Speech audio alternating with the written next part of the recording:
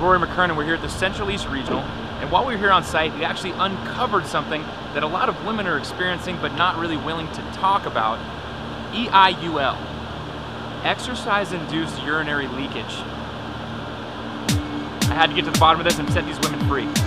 So we've seen blood today, and now we've seen some urine, and that's what it takes if you're gonna want to be the fittest woman on the planet. Do you pee during your workouts? Oh my God! I can't believe you asked me, of all people, that. Do you pee during workouts? No. Yes.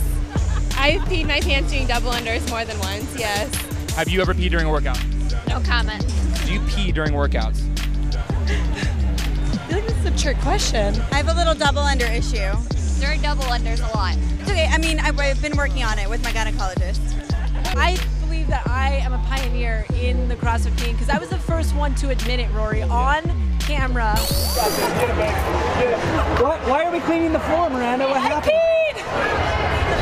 They're running. I lost control. I pee during workouts. I was okay at regionals this year, but definitely in sectionals in 2010, it was everywhere. So you're not alone. Oh, I feel so much better. Are there other women out there? I think so. When I got done, there were people, you know, like yelling at me like, Heather, that was awesome! You know, and I think that just the fact that they know that they're not alone now, I think really helps. I pee during WODs too, man. Oh, that makes me feel so much better. Has it ever happened before? Every day. It's nothing new. Yeah. Oh, yeah.